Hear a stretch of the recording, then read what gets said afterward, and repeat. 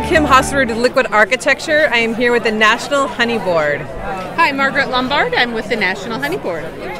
So we're doing, we've done a lot of experimentation with different honey varietals. So we have a honey orange crush spritzer, which is kind of a riff on an Aperol spritzer, Prosecco, Aperol, fresh lemon, and orange blossom honey.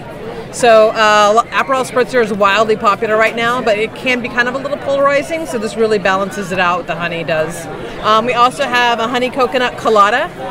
Hate to say healthy cocktails, but they're healthier cocktails.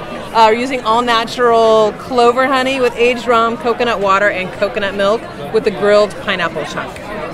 You know, it's really great working with honey because it is so incredibly versatile. I mean, I can use it in a kid's drink. We did some really fun, like Little Bear, you know, tea lemonade drinks. And using different varietals, I can use it with different spirits. I could use it both as a flavor element and as a sweetener to accent different notes in cocktails. So it's a really fun ingredient to use. You can find it anywhere, and you can also make a regional tie-in with different varietals. Hi, I'm Heather Jones. I'm here on behalf of the National Honey Board, and tonight we're making the honey jar corn cake.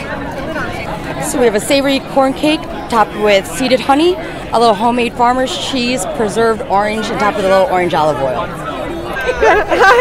My name is Cammie, and I'm here with the National Honey Board. And today we are making a smoking jar. It's a smoking honey jar.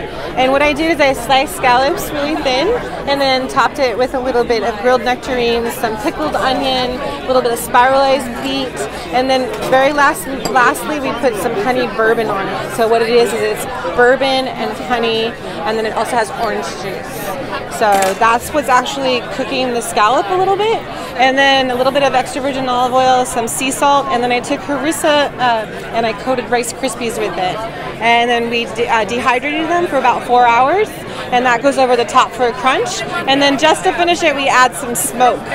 So it's applewood smoke that goes in, and we put the top on really quick, so then when you open it, there's smoke that comes out.